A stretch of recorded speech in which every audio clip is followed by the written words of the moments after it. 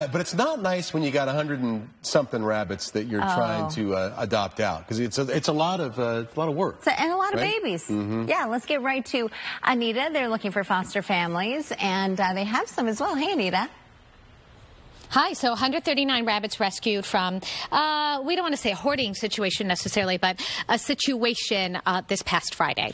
And so we need fosters. These two first babies, they don't have names just yet, are going to a lovely woman named Abigail. She's picking them up right now. Yes, we're so excited. This is the first two of 139 that we're hoping to get out into foster hero homes.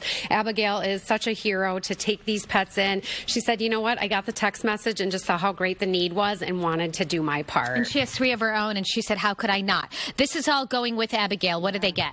Yeah, so we provide all the supplies for people, and if you can't foster, we're also asking for Wabbitats. If you can donate, that's on our Amazon wish list, but you get the Timothy hay, you get the litter box. Rabbits are litter box trained, so they are one of the best pets to have, but we provide all of the supplies that you see here, and then any medical care they may need. So really, in the long run, it's such a wonderful opportunity to give back. So the foster period is very important. Why with these bunnies? Yeah, so as you can imagine, 139 bunnies, it is going to take us a really long time to get them all spayed and neutered. Rabbits can have a hard time under anesthesia, so we're only able to do a few at a time.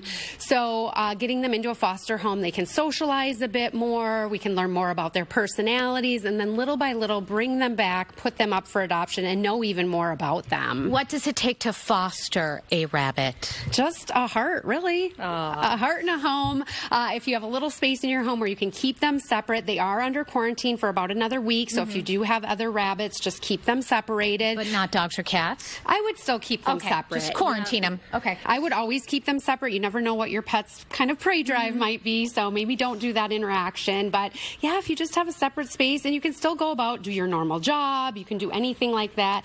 These guys are very self-sufficient, and again, we provide all the supplies. And quickly, I have to give a major shout out to our animal care team. Yes, I was just going to say. Right now, we kind of got to them a little early this morning, so there's a lot of work to do. Bunnies, you know, they're a little on the messy side. So be prepared to do some cleaning every day. A little cleaning, but again, the litter boxes will certainly help with that. But yeah, huge shout out to all of our teams that are caring for these bunnies.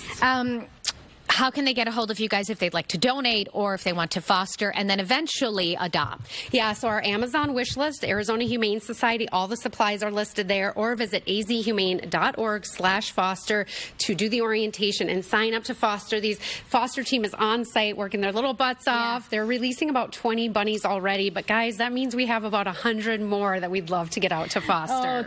We'll make sure to put all the information up on the website, foxtonphoenix.com. I'm getting the wrap real quick. The lion rabbit, where is that baby? Oh, that's my favorite. I don't know if you guys saw. That's what I look like when I wake up in the morning. They're right on cue. Oh, it's getting this rear end bit. They're playing. That's me. What? That's me. You what? Getting your rear end The little bit? white one with the crazy hair. The little white one with the crazy hair. Oh, running around. Oh, now we missed What do you think, Anita? My spirit animal. You think your little dog would do well with bunnies?